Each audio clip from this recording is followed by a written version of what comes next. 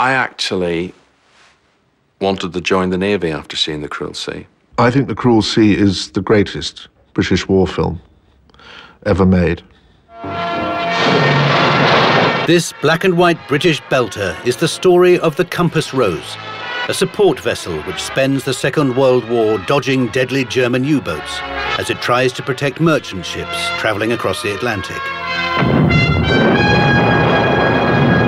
Released in 1953, The Cruel Sea was a massive box office hit and made a star of its leading man, Jack Hawkins.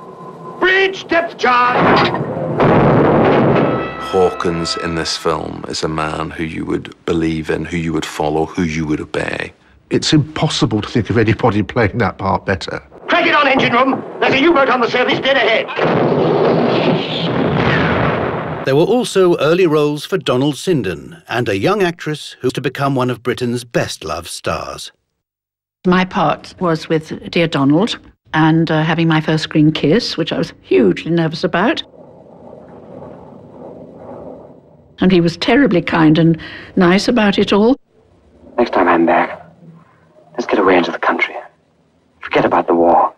The key scene in the film, and in my estimation, the key scene in the whole genre of post-war British war films, is when Jack Hawkins has to decide whether he's going to let a U-boat that he thinks is under his ship get away. What's it look like, number one?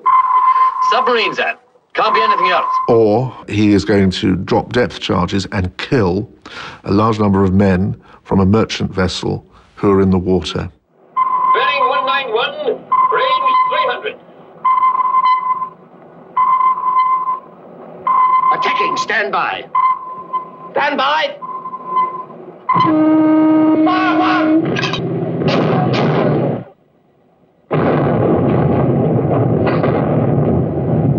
The men on the ship can't believe it, and one of them cries out to Hawkins, Bloody murderer!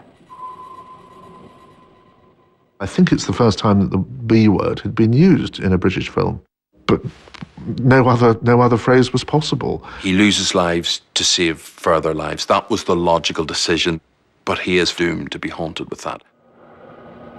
No one murdered them. It's the war. The whole bloody war. It's so powerful when a man cries. And the character that he played probably never would have wanted to be vulnerable and weak, but it was overwhelming, wasn't it? He had no option, and you just felt so sorry for him.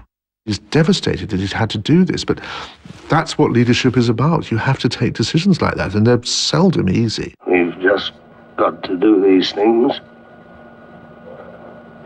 and say our prayers at the end.